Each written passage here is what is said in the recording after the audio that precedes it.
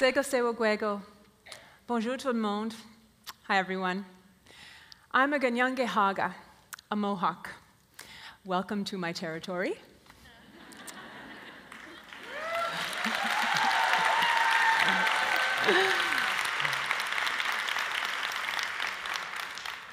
I'd like to start today by teaching you a Ganyangeha word, ungwe hunwe. Can everyone say that? Very good. Ungwe hunwe is the word we use for Indian or Aboriginal or First Nations, and I'm going to use all of these terms interchangeably today in my talk. I'm a contemporary artist. I use a variety of mediums, but mostly images and words, to express a solution that I see to a problem. I consider that to be my job. I saw a problem. I saw a couple of problems.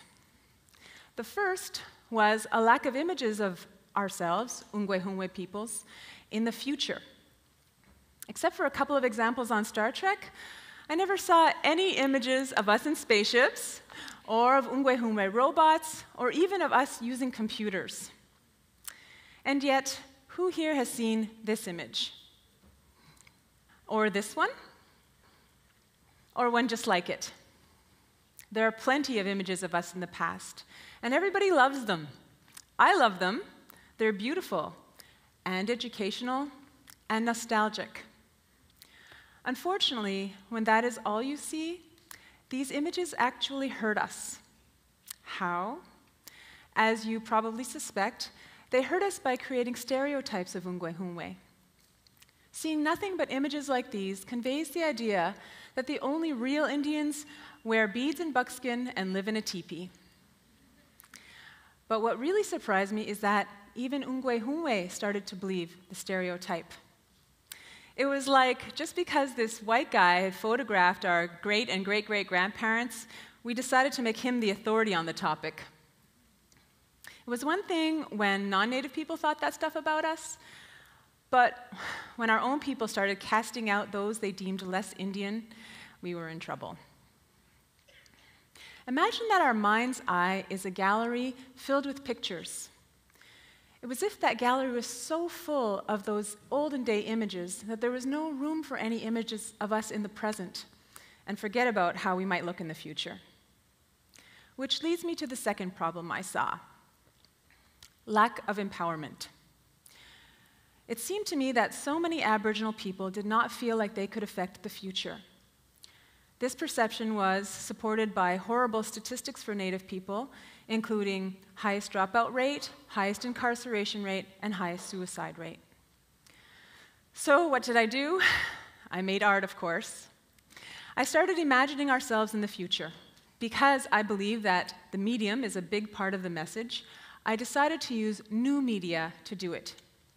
I like to lump all this new media stuff, software, apps, websites, video games, virtual worlds, machinima, into one term: cyberspace.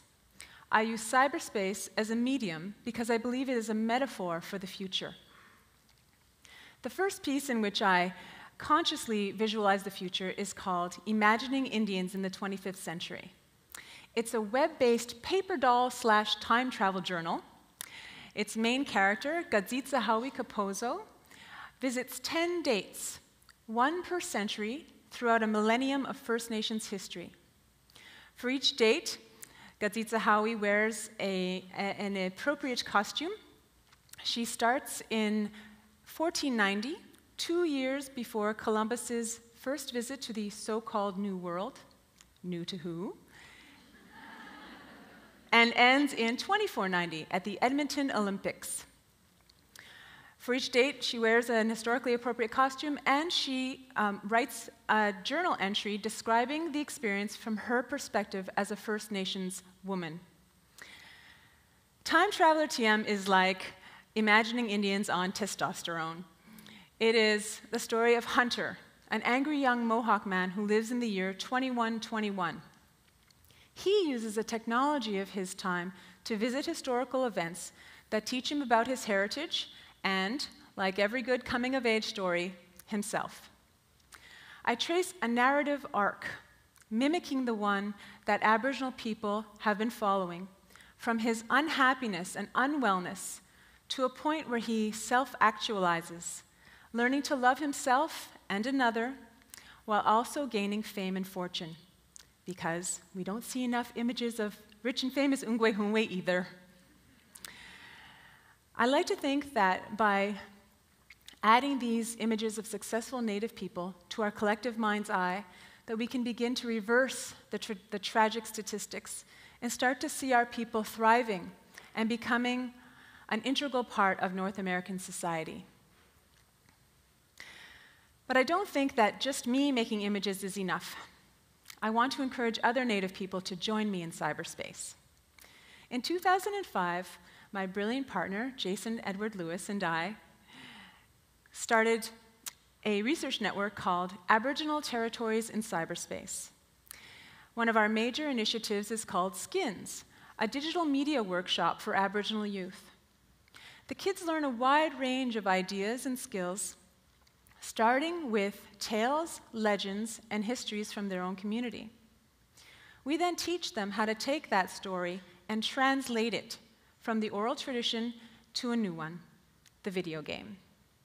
Once they've done that challenging conceptual work, we then instruct them in the basics, in the technical basics, 3D modeling, animation, programming, to name the biggies.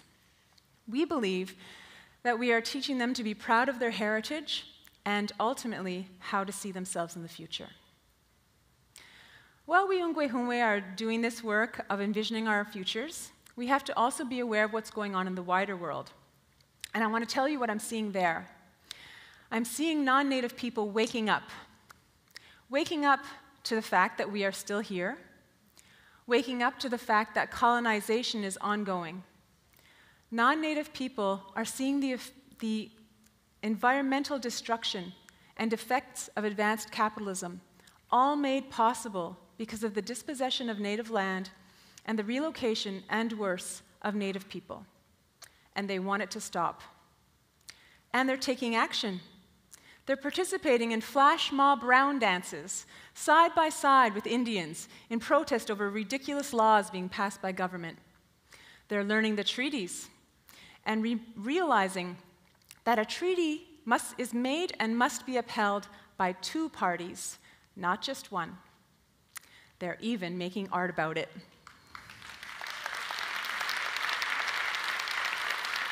Thank you.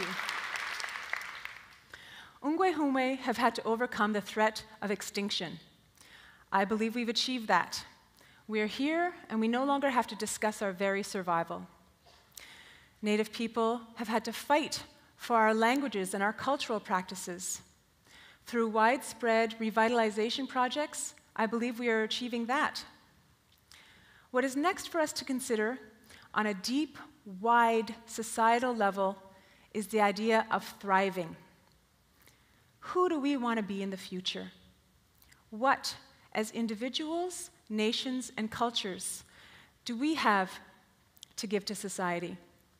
What technologies do we want to develop? What kind of spaceship do we want to fly? Merci. Thank you. Nyamagoa.